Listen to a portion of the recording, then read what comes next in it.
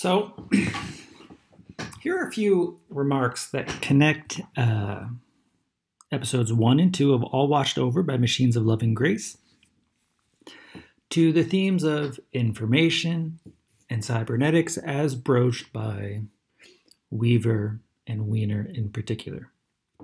Now, quick recap. All Watched Over by Machines of Loving Grace is a BBC documentary. It's produced by Adam Curtis. Episode 1 looked in particular at Ayn Rand, who, although she's discussed in terms of being an icon of so-called objectivism, she's more generally understood as being a leading figure in the justification of free markets, so-called neoliberalization, the global tearing down of regulations and you could call it the welfare state, public services, with the notion that somehow when you eliminate state intervention, when you eliminate borders, individuals are freer to communicate and to realize their fuller potential. And Rand's analysis is loosely linked to the attempt in the 90s to impose free markets on Southeast Asia, leading to the subsequent collapse of those markets. So that's one thread of ideas. Another thread of ideas here is Silicon Valley, the startup culture of Silicon Valley, its celebration of Ayn Rand's ideas, and in particular, this idea that the free, heroic individual celebrated by Ayn Rand would be realized through networked digital communications. Okay, if Ayn Rand wants the individual free and unencumbered to realize great projects, Silicon Valley develops this peculiar idea that actually these elaborate technological systems, a system actually of technical encumbrance, of technical layering, will actually produce conditions of free, natural exchange, communication, interaction. And of course, the presentation makes clear that there's a profound kind of free market capitalist ethos, ideology driving these, and in the case of Southeast Asia, specific political interests aligned with wealthy financiers, particularly in the United States, but also in Europe, that are backing these ideas up. Now, I should note, Curtis doesn't fully integrate these strands. He's constantly jumping around telling multiple stories and using beautiful imagery to kind of blend them together.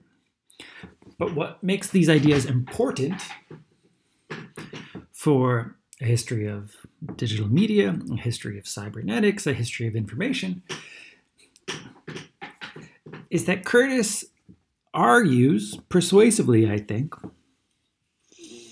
that actually it's notions of cybernetics and information that are underpinning, that are the backdrop to the way both Rand's ideas are realized as a notion of free global markets, as systems of communication, systems of exchange and flow, and Silicon Valley's notion that the internet is a vast, large cybernetic system. So the argument here, the idea here, is that these very simple, elementary ideas from the 1940s about how it is that you can measure and transmit communication, how it is that humans and machines exchange communication between one another, and that there's a scientific and technical measure for this, that these ideas become the basis of much larger industrial and economic thought, policy, that are distinctly political in tone, that are distinctly social in their implications.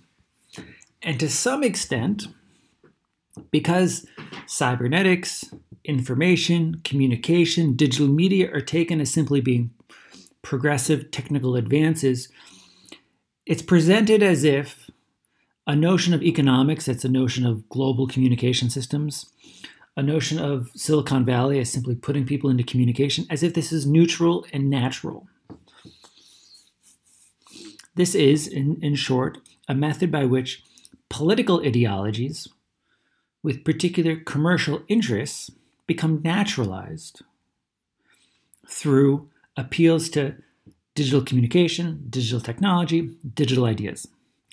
This is unpacked in greater detail in episode 2, where you see the rise of the idea of ecosystems, the modern idea of ecology as being a natural system of relations that exist in nature, where nature is constantly self-stabilizing in the same manner that Norbert Wiener shows cybernetic systems to be based on feedback mechanisms in humans and machines, where the circulation of information and its feedback to its source allows a constant adjustment to produce a kind of dynamic stability. Okay? Again, Curtis is arguing persuasively, I think, that the modern rise of ecological ideas, particularly in the 50s, 60s, and 70s, is made possible and is rendered plausible by the availability of computing machines. That in fact, nature is come to be understood as more or less like a computer that's involved in information and feedback mechanisms such as those described by Weaver and Wiener.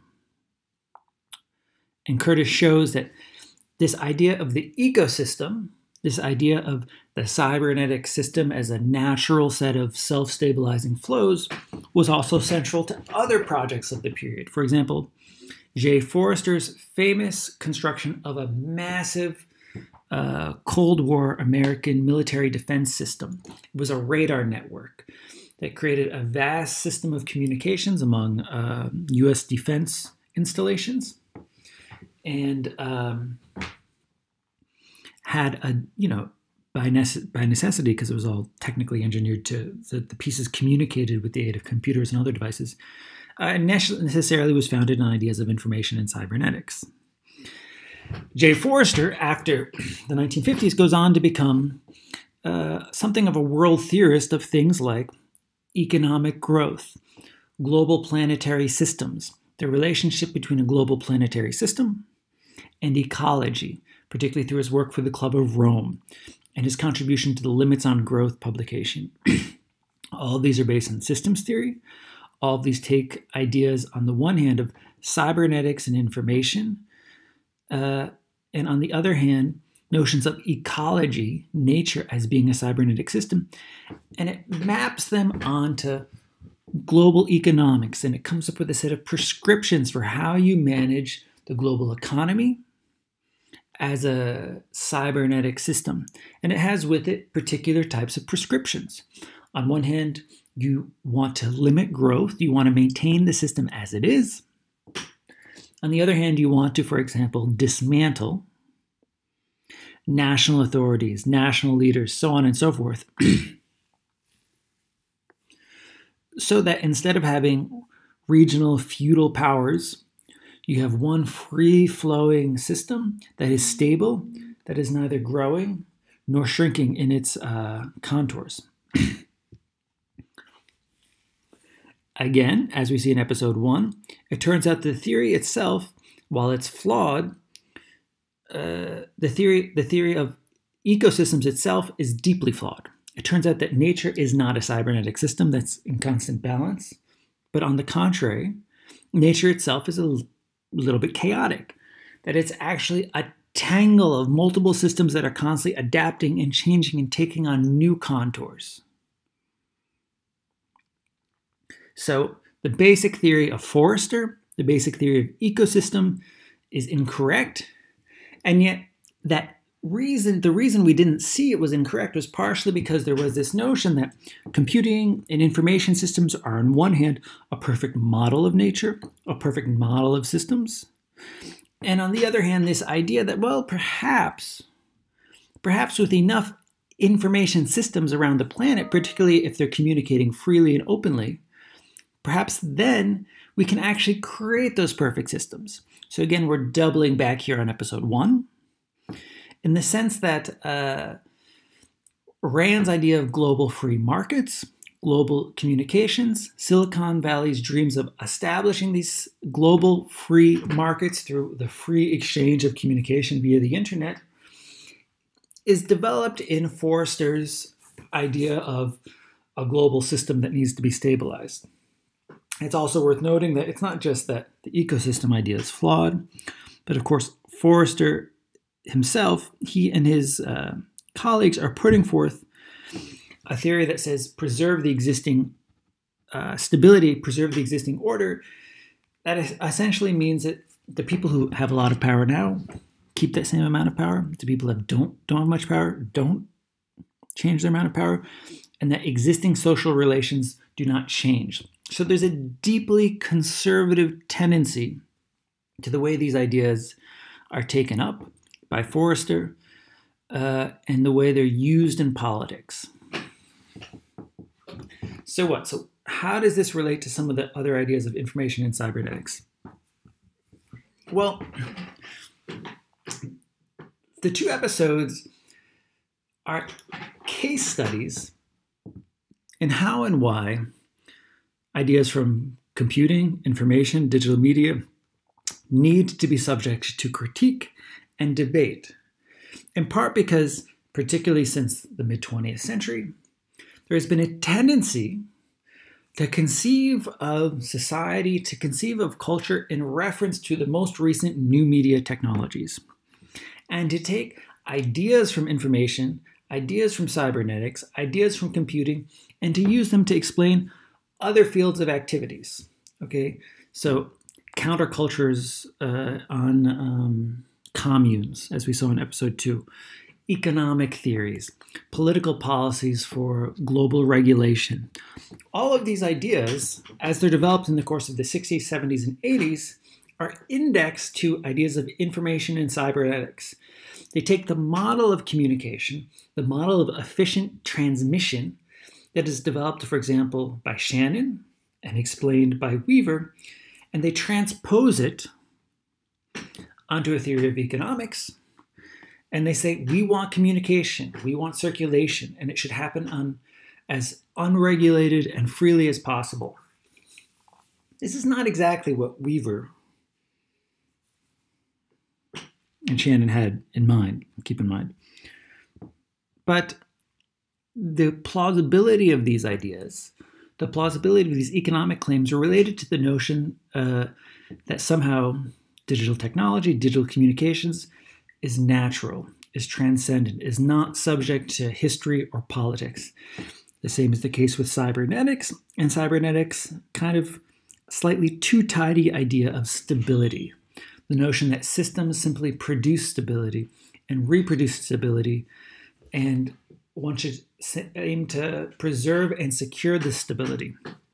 And so what the films argue, I think quite compellingly, is that scientific and technical ideas have a tendency to become tools of ideological justification for specific economic and political orders. Here's something that was touched on both by Wiener and Deleuze, which is also that every single society has something like its idealized tool, a particular instrument or tool that encapsulates cultural, economic, and political relations. And to some extent, you can explain those cultural, economic, and political relations in reference to that instrument, in reference to that machine. And for that society, because that society is increasingly organized around those technologies, organized around those machines, that instrument or technology comes to appear natural and neutral, something like eternal. So, for example, for the 19th century, it might be something like the steam engine. Okay, the steam engine associated with the rise of railways, associated with new types of industrialization, offers a model that is used across the sciences and across politics to explain the way society works, to explain the way nature works, to explain production, how production works. In the case of the 20th century, in our own present epoch, it's the computer, Or you might also say it's something like the internet. Because these tools are so central to the way our society functions, they can become points of reference to say this is how society should function. Economics should function like a radar defense system for Forrester. Economics should function like the internet functions for Silicon Valley. And in fact, these will produce, so the argument goes, a particular type of natural, ideal person, in this case, a heroic individual who, through communications, through information systems and networks, actually becomes freer and more individual. The documentaries try to show the circulation of these ideas, how they get naturalized, for example, in a particular type of economic theory, in a particular type of industry, Silicon Valley, in the countercultural movement of the 60s and 70s, in the attempt to form communes, in the idea of nature as an ecosystem. None of these ideas are, strictly speaking, a product of computers. However, these are all various political projects, ideological projects that make their political and ideological dimensions less apparent by appealing to digital technology, by appealing to notions of information and cybernetics and systems and communication. And so All Washed Over by Machines of Love and Grace effectively invites us to think critically about where these ideas come from, to think about how they're used and instrumentalized, and to start debating both the history of those ideas and how their application has actually played out. So, for example, the films are very interested in things like market crashes and why it is that economies don't seem to necessarily function like an ideal self-stabilizing cybernetic system, and why the attempt to implement that actually seems to make the rich richer and the poor poorer, and so on. So these are basically some case studies for looking at how ideas touched on in control theory, in cybernetics, in information, get developed in the course of the 20th century and become part of everyday scientific, political, and economic life.